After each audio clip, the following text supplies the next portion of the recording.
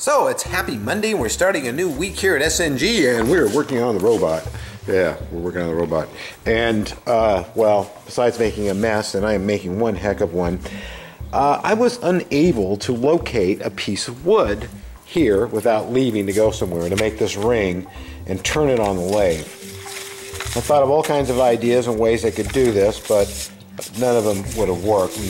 Least of all would have been taking a piece of plywood and trying to lathe that. If you've ever tried that on a wood lathe, you'll find it's not very pleasant. So what I did instead is use a compass. Where it is, compass, and made a 6-inch diameter ring, which is what it is. And I'm going to pour resin in here, 2-part polyurethane resin, and pull this out. I will have this little mark will show. I'll know right where to drill it on the drill press, and then I can put it on the lathe over there and taper it and shape it and put the recess in for the neck. So that's what I'm going to do. So I'm going to show you how you do this. Okay, so what I'm going to do is I'm going to take some of this Mother's California Gold Ultimate, it's a wax. Is it McGuire's? I don't know whose it is, but it'll work. I'm going to take this wax, and I'm going to, and of course I'm doing things with one hand. I know, why didn't you get a tripod? You'd like your photography better if you had one. Well, you know what? I've had about 10 complaints in all these years about the shaky camera work. So what I say to you is, don't try watching the remake of Battlestar Galactica, which I think is one of the best remakes of any science fiction program ever made. It's better than the original, in my humble opinion. But it's all handheld, and there's a lot of what you're seeing right now. So, and it is a style that you may or may not like. I didn't at first, but I got used to it. In fact, I started to like it. I mean, I don't like it when it's like this, okay? But just, you know, handheld, first person, it's kind of nice. So anyway, so I brushed that nice coat of wax in there. We're going to let that dry a bit. I'm going to wipe it out, just like you do a car. And then I'm going to pour up 2-part polyurethane resin, which I'll show you in a minute. Okay, using TC 808 rigid urethane foam, which I purchased from Berman Industries, and I'll get really close there and hold it still. I can do that. That way you guys can freeze frame that and get the telephone number and everything. You can talk to John there, and he will help. You get something from them, tell him I sent you, Steve Neill. It'll go a long way. They'll hang the phone up on you. No, I'm just kidding. Anyway, this is AB 50-50 ratio, 100 to 100. Very typical material. Lumilite makes it. Many different companies make it. I use this because I get it from Berman's. It's about $100 for 2 gallons. And you can see I've weighed it off on this beautiful scale. 120 grams in each one of these. I'm going to pour them together and mix them up, and I'm going to pour them in there. In a few minutes, we will have what I need for the lathe. Now, I warn you, this is real rocket science. I got a popsicle stick, and I'm going to pour it in here. So it'll give me a few minutes of working time. Depending on how cold it is and all that kind of stuff, you know, gives me about 5 minutes, maybe, if I'm lucky. It's a little warmer today, not too bad. And then I'm going to stir this up like so. I'm going to need both hands to do it and pour it into there. Okay, I poured it. Now, as you watch, magic will start. That's right. Any minute now. This is getting hot. You can feel it getting warm. You'll start to see what looks like almost like the Genesis effect happening. We're forming a nebula, which eventually will turn into a planet. See? Isn't that cool? Now, I mean, most of you, come on. I know you have worked with this material before, and I really wish this was more round, but there it is. And you have worked with it, so you know, and you're very familiar with it.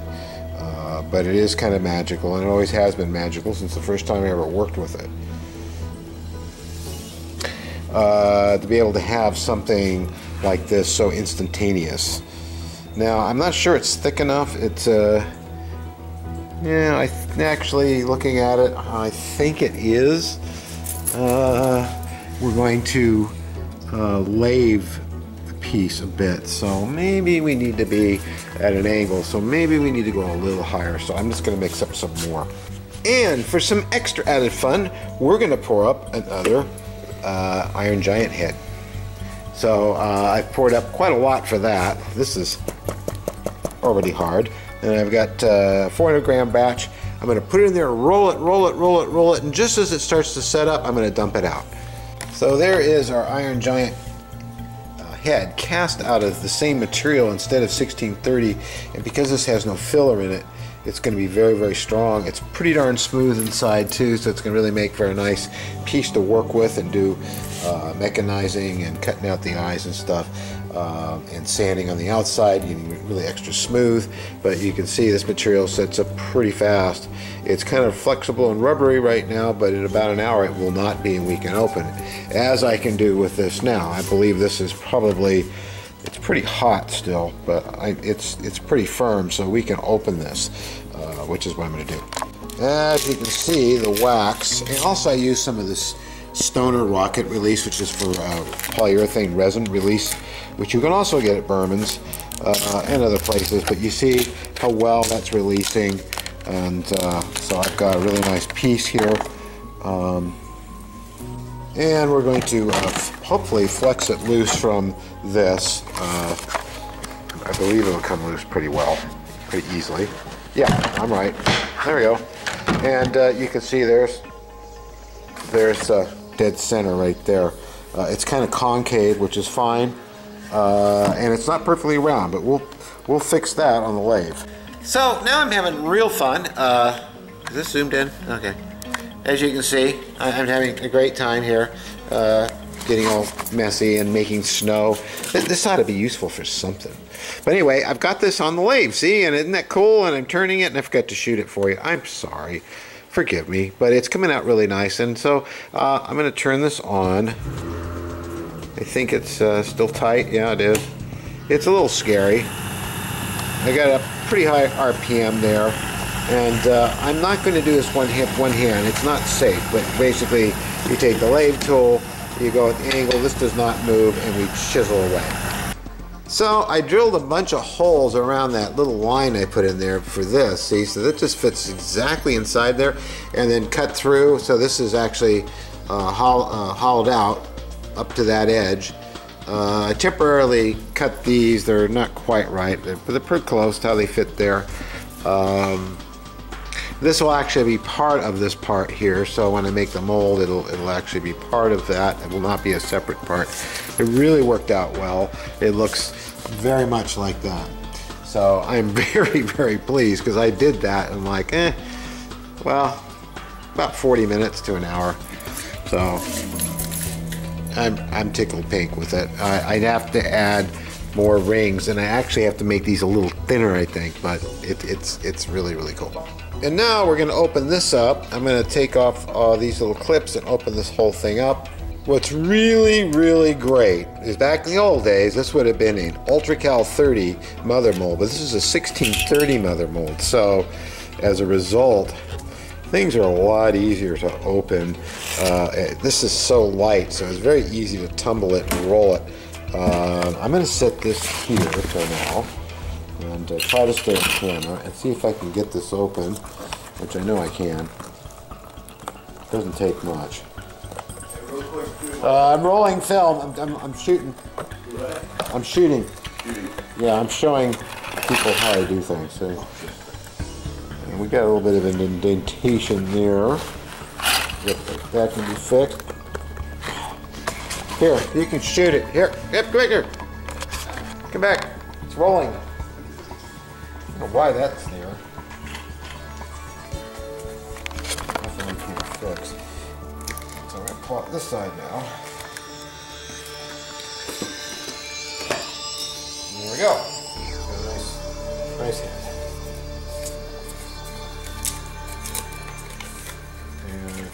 Out of this material, which is not reinforced and doesn't need to be because it's really strong, but it's lightweight.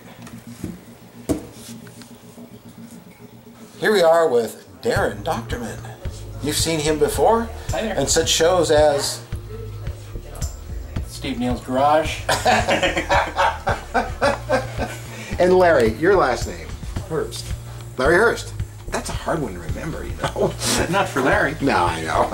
Do you have a good mnemonic for that? Who is having his ears cast so he can have Vulcan ears? Because people say he looks like somebody. Who does he look like to you here? He looks like Larry to me. Yeah, he looks like Larry. That's what my kids say. Let's see. No, maybe not. Anyway, these two guys wanted to have prosthetic ears made to make them look like Vulcans for some reason. Probably because they've been wanting to do it since they were children, but they still are children, so that's why we're doing it, right? That's why we're all children still, right? We're all children. We refuse to get old or grow up, because you know what happens when you do that. You grow old and you stop growing. You become worm food, yes. Well, I always wanted to look more Spock-like. I just wasn't sure which segment, which movie, which... Ah, well, I'm past probably the early episodes. We're somewhere in the 2, 3. Maybe The Voyage Home. Yes, exactly. Yeah, that'd be a good one. We were just talking about row. And Paulina's helping us today. And Giselle's back there with Mary. And the robot's trying to wave, but he doesn't have his arms yet. So we're casting his ears. You've seen this done before, and you will see somewhat of the whole process. The alginate is just about ready to go. We have Darren's ears over here. His were being troublesome. They didn't want to work the first time, but we got them to work fine. They just wouldn't listen. They wouldn't listen. And, well, part of it's because you were breathing through your ears and it caused bubbles. Well, yeah. I can't help that I'm from Atlanta. Oh, look at that. Some handy UltraCal 30. Now we're doing these out of UltraCal 30 into alginate, and then they're going to be mounted in the back plate, and then we're going to make a silicone mold and make them out of 1632 part polyurethane resin, because they will not break, and it's the resin of the resin of choice. We don't use stone and plaster much anymore. That's old school. So resin of choice. That's it, the resin of choice. So here is, we got Larry's ear over here already filled with UltraCal. This is the casting we just pulled off, right there.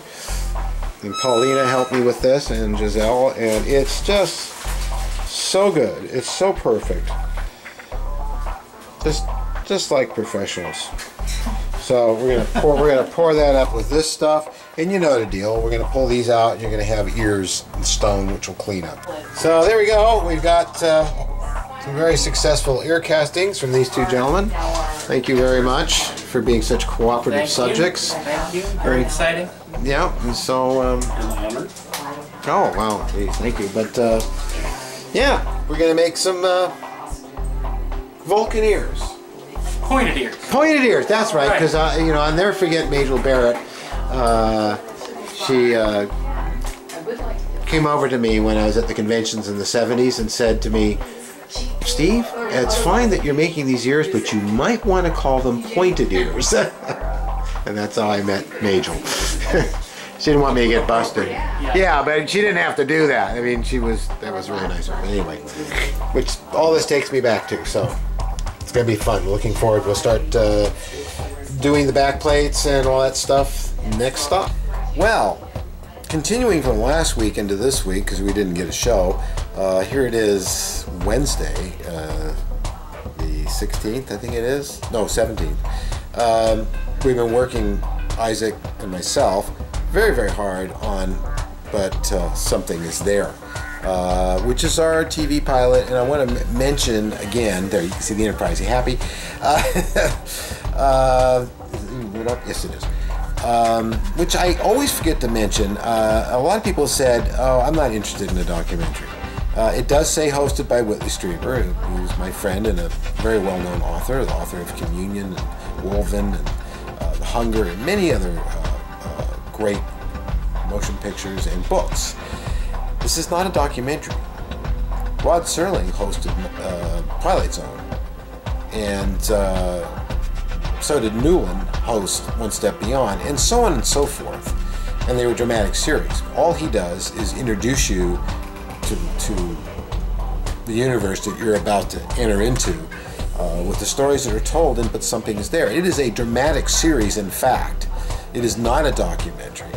And like Penny Dreadful and other shows you've seen, it is a drama. So which deals with the visitor experience. So we're working very hard on it. It's just Isaac and myself, like I said, we're doing editing, sound, visual effects, CGI animation, and everything, and we have a lot of shots to do, and we're hacking through them, and we've done a great job. We're actually seeing light at the end of the tunnel. So here we are in that room, and this is before it got textured.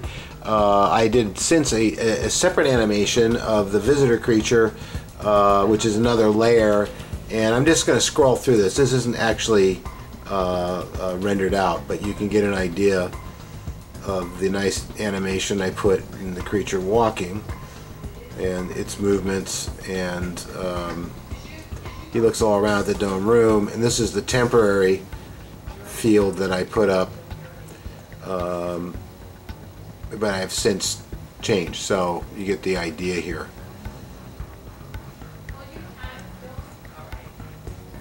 Actually, this walk cycle turned out very well. I did it with this basic rigging and stuff, and he actually animated it, sort of Ray Harryhausen-ish style, and got this. Looks much better when I'm actually running it forward. I'm just scrolling through it right now, and then the holography starts. So what I've done since then, and starting today, is I've had this program for a long time. It's called Universe. It's a wonderful program, and big ass star map. I'm going to call that up. This is 10,000 by 10,000 pixels. It's huge. It's ridiculously huge. And then I've taken it into Photoshop and done stuff to it. But you can see just how big it is. I'm scrolling across. It's just absolutely huge. And it needs to be, since we're doing effects on a 4K image level. But this really makes very realistic star fields. The galaxies are okay. I'm going to have to redo them again, but as it turns out, when they're actually on the star map in the light wave, they look really, really amazing. So I've been using that and making new star backgrounds, animation, and all that stuff. It's a lot of work for just one guy to do, because normally if you go to movies and you watch the credits, you do watch credits, right? No? Oh, okay. I do, because I want to see and appreciate all the people that go into making that stuff happen. And with CGI, you've got someone to do textures, you got someone to do wireframes, you got someone to do surfacing meaning the sheen and shine and reflection and the feeling of the whatever the texture is on that object, the way it reacts to light. You've got lighters, you've got animators, you got riggers. It goes on and on and on. We're doing all this stuff with 2 people, so it's quite an undertaking, and it's not a lot to show really until the project is done. But that's where a lot of our time's going right now, and it's going to be going that way until we finish this. And we're hoping in a couple of months' time we will have the entire show done, edited, cut, and ready to show to the people who have an interest in purchasing it and also continuing on with it as a series. So that's what we're doing. I thought I'd give you a little update on that. Now let's go look at the robot. So here's what I'm doing on the robot. I have got to get all this pretty smooth down in here, and here's all the parts that I made over the last few days, which you've seen me working on, put here like this so I will know how they go back together, and the head's there. And so I need to do is keep going in here and sanding and smoothing and making it structurally very strong before I can take these parts and put them back in. And I'm going to have to primer this and put the edging on it. So I'm sanding and filling and doing a lot of that kind of stuff, which is not very interesting, but that's what I'm doing. Once I get all this done, then I can move on and make a mold. So here we go. We're getting this really very solid, very strong. You can see that these are all filled in now. Those gaps over here are filled. And I have to make some special tools tomorrow and go in and sharpen these edges up, because there's a lot of glue and putty that got in there I don't want. So by making little wooden tools with sandpaper, I can go in there and score those off. We're going to really get this torso done. This has been punched up with some putty, which will dry tomorrow. I have to run some putty in behind and mount that neck ring just right that I made. Then we gotta go around and putty up all this stuff and clean up all these things and get it all just perfect. I gotta put some end caps on here. These will not be part of the mold. These will be separate with the little flares coming out, but this will just be flush to this edge. Well, welcome back. It's Thursday and I'm back at the computers and I'm working on But Something Is There. And I talked to Wendy yesterday, who's one of the owners of the program Universe, which I have been using for years, the free version, and I finally broke down and spent the whole $24 yesterday and 95 cents to get the full program, which is really quite spectacular. It's an older program, but it works very well, and it's really quite good for generating star fields. I'm going to give you an example of how this all works. I've already, over here, I've set the type of stars I want and the color. I'm doing a blue background of stars first, and I want to lower the density of the stars, so I'm just going to select this tab here, cut the stars down. I'm going up. Okay, we'll go down, less density, because I just want some color mixed in. 15% is probably good. I'm at 10,000 by 10,000 pixels, quite large, but again, we're shooting at 4K. I've just done a swipe, and as you can see down there, because the map's so big, it's taking its time to go. And this is a very fast system that I'm on. Despite that, this is a lot of, there we are, of computing going on here. So, and Elvira, I don't need to see you. This is huge, this map. I mean, I'm going to move the bar down here just so you can see on this big screen I have how far this thing goes. So here we are, and believe me, this is not too many stars. It's just about right. I'm going to now, using this program, they have the ability to create, well, we can do single stars like this, which so you can add the odd bright star in there. I like to cut the drop off down a bit.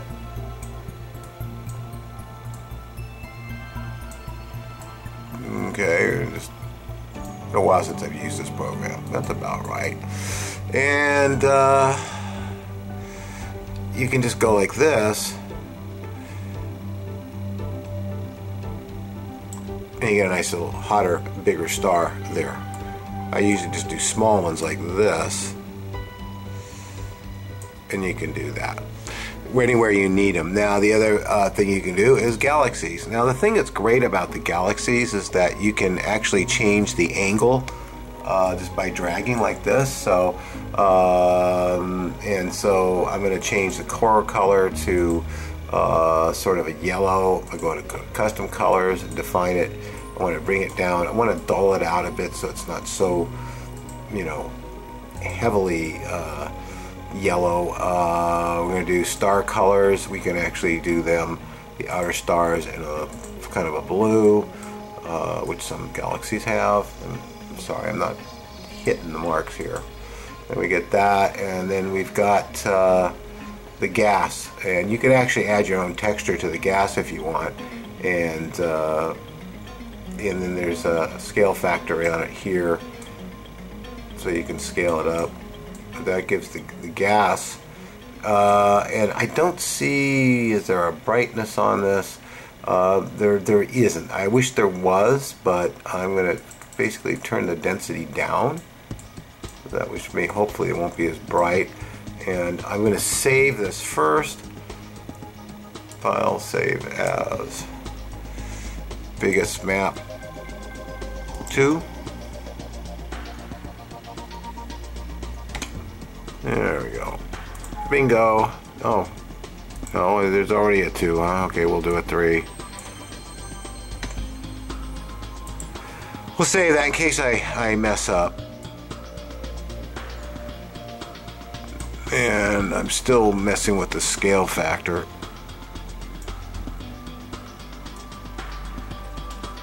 It's a little better. And we're going to, I wish they had a brightness for it. So I'm going to set a galaxy, and this is about the middle here. And there we got a galaxy. Okay, so I'm in Lightwave now, and I'm OpenGL, and I've got the background up, and You can see how it fades up, and this is looking a lot better. So when I render this, of course this is the background and it's a layer, and it's not rendering. Why isn't it rendering? Hello. There we go. Shouldn't take very long to render this. Boop, doop, doop, doop. 11 seconds a frame. Okay, and so there is a rendered one.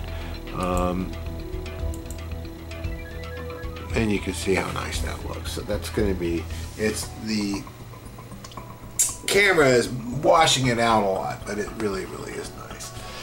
And so I've been working on this all day, and I finally got another rough done that looks really good and very promising. Now I can do more, but everything's in place, and I'll show you here on this screen if I can. It's a lot of reflection here coming from the sun right now, so maybe I'll show it here. I will hit play, and this is a preview.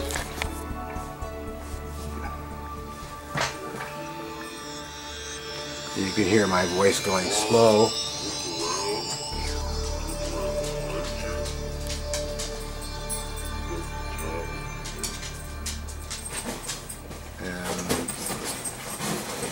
See the holographic effect happening, and then it completely takes over. Look over at her, like what's going on. You can hear me directing him on the set. Starts to go completely black, and the stars start to come out. Heart. So that's what I've been working on for the last 4 days. Is this shot?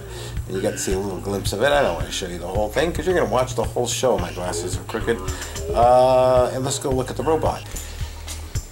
So I have been working on cleaning up this fit. Going here, going to here, adding these edges to it, which I still have to fill in more here and here and true this up a bit more to this. And sand this a little bit more at an angle and stuff, but eventually I'll get these to be just perfect. But the important thing is that it's all in now, and the ring is on permanently, and I drilled it out so it's now, you can see I can get my finger down there, and this piece of foam with the neck rings on it fits on there perfectly. So that when I actually have the mechanism in there to move the head, this will all move really nice and flex really well. Right now there's a pull in there, so it won't do that too well. But the nice thing is that he is solid all the way around. I still have to add the rest of the trim back here and blend this out. I gotta get some finishing putty tomorrow, which I don't have right now. I ran out. I get my famous red putty and get in here and clean up these corners. They're going to be a little tiny bit rounded, but that's okay because the wood pieces that go through here are going to really take away from that. We got a piece that goes straight across the back here, like so, and then connects up to there, and then all those will be filled with putty and sanded over. Well, here we are. It's Friday afternoon. I've been here for a while working on, yes, CGI. I'm doing a lot of CGI lately. I like it. I enjoy it. It's great. It's creative, and it's contributing to finishing the film, which is great. You're probably noticing that painting in the background. I know I am, but I didn't plan it that way, but now I see it. It really pops. I did this in 1985. And I did it like in 4 hours. This is when I was living in Burbank on Western Avenue. It was always one of my favorites. It was tucked back in the closet there, a bunch of stuff piled on top of it. I felt bad. There were scratches in it and scuffing, although some of this is from like that right there. And those chips right there. That's from the 1994 earthquake. It survived that. It says #1. I don't know why, because I only did one. But it's one of my favorite pieces that I ever done. I am now moving on to working on the robot. I could sit there and show you blow by blow how I'm building this robot, and I've had some people ask about that or even complain that I was talking more than I was actually doing anything. Well, we're doing a lot here at SNG. I think anybody who watches the show will agree. But it's really difficult these days with so many things going on to show you every single step of the way I kind of used to and don't do now. Agreed, I don't do that. So what I'm doing now is I'm still cleaning all this up. It's my hope today to finish off all this work in here and get this painted gray with primer, maybe even get these finished off, we'll see. Get these pieces that go here on, and get further along. And you can see that head just comes off like that, and this is the neck piece. I need more rings for it.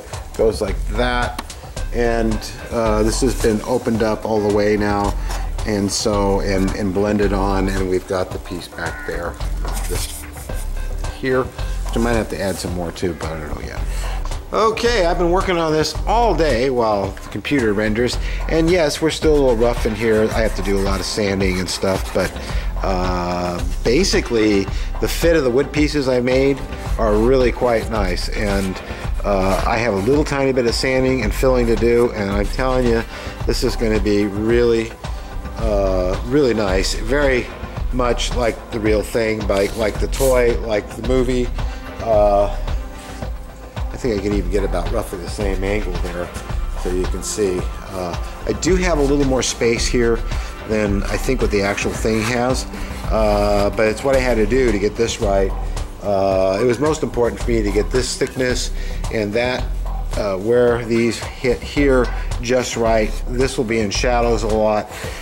Probably I'm too wide here, but not according to the dimensions I took off the one drawing that was available that the director said and Adam said was correct, which was this line drawing. It's not here, but that's the one I used to blow up. So we're close. I have a lot of work to do back here still, but you can see this was that pesky part I couldn't figure out. That's how it's supposed to be. So I am ultra pleased. Also those rings around the neck there, they are supposed to be darker gray. But I just put some quick primer on here just to get a look, you know, to see how he's looking. And I'm very inspired now to just finish off this torso and get on to the waist section, because everything from there goes very, very quickly. So that's it for this week and last week. Hope you enjoyed the show, and I really want to say thanks to all of you. I know I do every week, but I mean it. I've got a lot of support. I've got a lot of nice, kind comments and people who follow what we do here at SNG, and we greatly appreciate it, and we really do love you, and we will see you next week with more fun with a robot. And there's some other stuff coming up too, but you'll see what it is. We got a new, another gig to do.